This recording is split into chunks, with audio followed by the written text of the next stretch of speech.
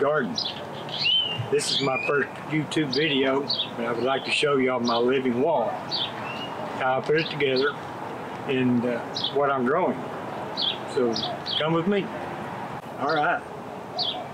What I've done is made a vertical wall out of 4 PVC pipes.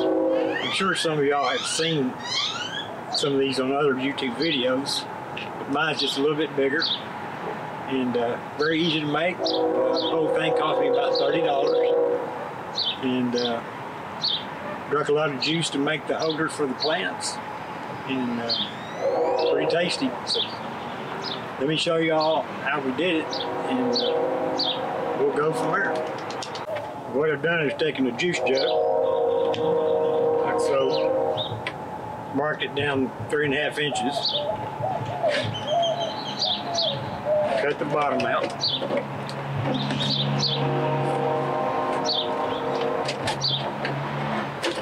don't tell my wife I'm using her scissors.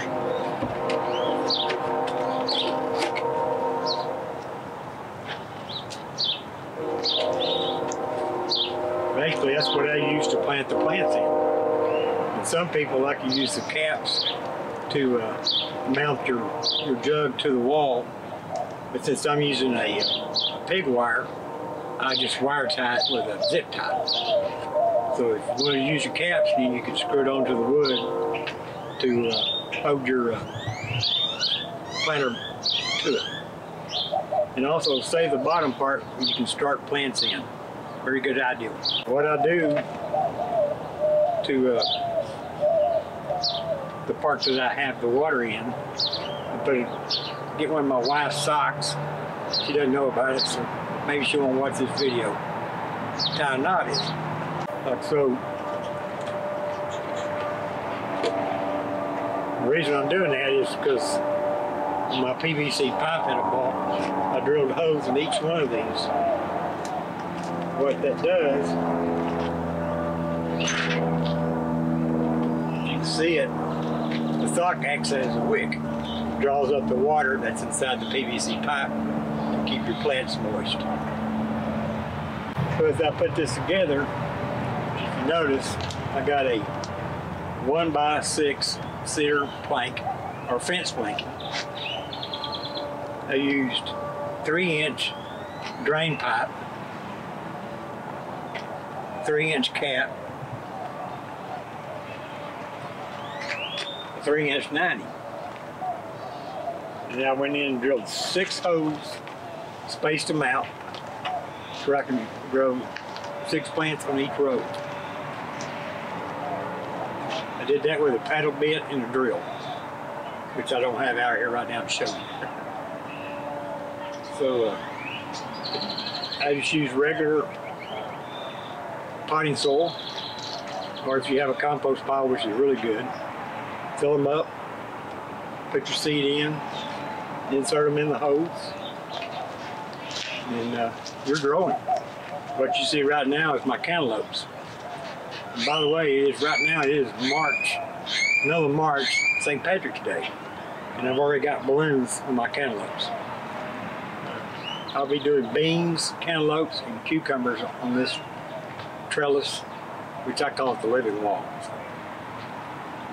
But on the ends of the 90s, I have screen. I put a screen over it to keep the mosquitoes from putting a little larvae in there and growing more mosquitoes, because up here we have big Texas mosquitoes.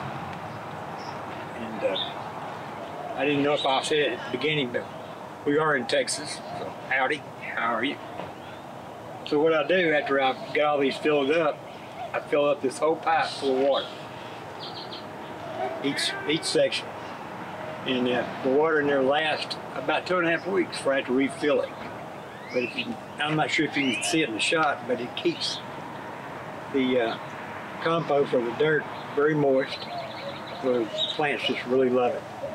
Just to let y'all walk around the yard a little bit, I've got other things growing like tomatoes. I grew all these indoors first, brought them outside. Different types of big boy tomatoes, blood tomatoes, you know, all the goodies. And got some peppers, jalapenos, cayenne.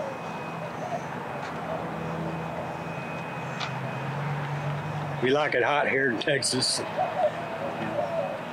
I'm not sure if anybody's ever tried Russian kale before, but this stuff right here tastes a little bit like cabbage. It grows really good in the fall and the winter, and you can cook it like you do greens, or you can eat it in a salad.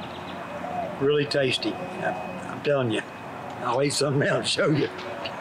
Of course, I got some carrots. And through my wire and rake and hoe, got some cilantro, which is really good.